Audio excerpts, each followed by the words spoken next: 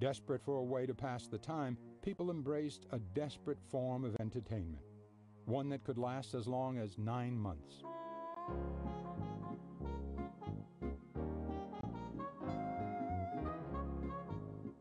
Marathon dancing had been around since the early 20s. Back then, it was part of the craze to establish endurance records.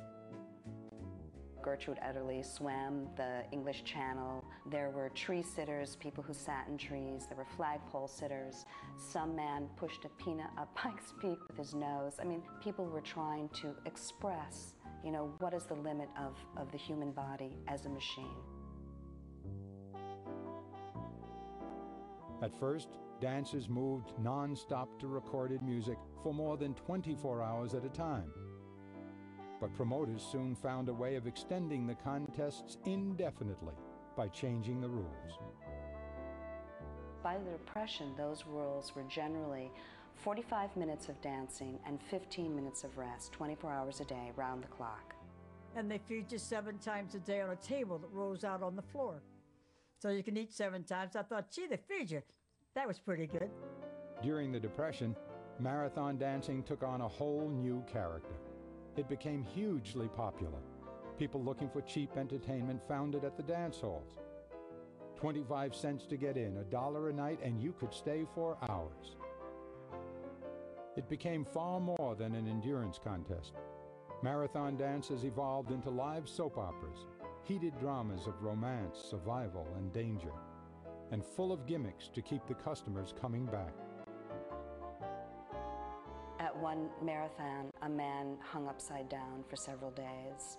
There was something called Frozen Alive, in which a contestant would volunteer to be entombed in a huge block of ice. And this was all dramatized. The promoter would go up to the ice and hold the microphone against it and say, are you frozen yet? Can you still breathe? And of course, the contestant would have a flashlight and signal with the light.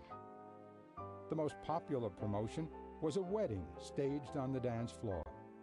The lucky couples were thrown lavish ceremonies complete with, in this case, cellophane gowns. Some of these weddings were legitimate, but by no means all. Sometimes they were married by real ministers and had to get a divorce, and sometimes they weren't. Polite society was scandalized by dance marathons, suspecting that the prizes were rigged, as they often were, and that more than resting was going on during the breaks, as it often was. One contestant, Stan West, told me that he loved to seduce women in the audience and that he would try to get them to go outside with him for 15 minutes during his rest break instead of going to the boys' quarters. Fortunately or unfortunately, it was a very quick event.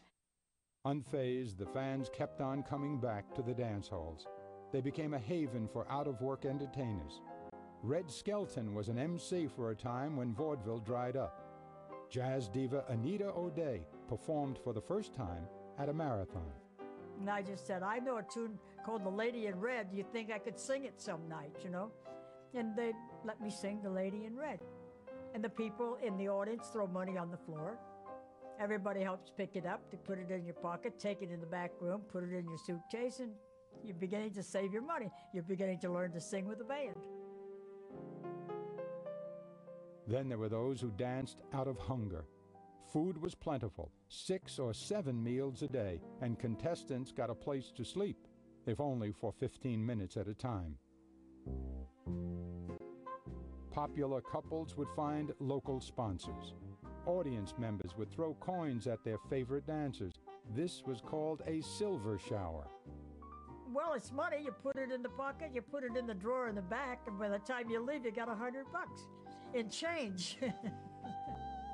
And of course, there was the prize money, $1,000 or more, that awaited the last couple on their feet. The lure of the prizes and sometimes the fear of a return to homelessness kept the dances going on for months at a time.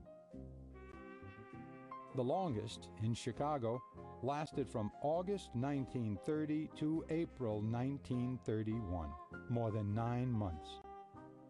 Deep into a marathon, it became surreal. Dancers actually asleep on their feet and suffering hallucinations. Going squarely, it was called. Like the weddings, it was often feigned.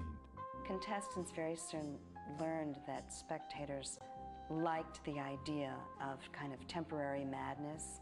So at one show, a man was picking daisies as if he was in a field. I think the line between what was performed and what was in fact really going on was often very blurry.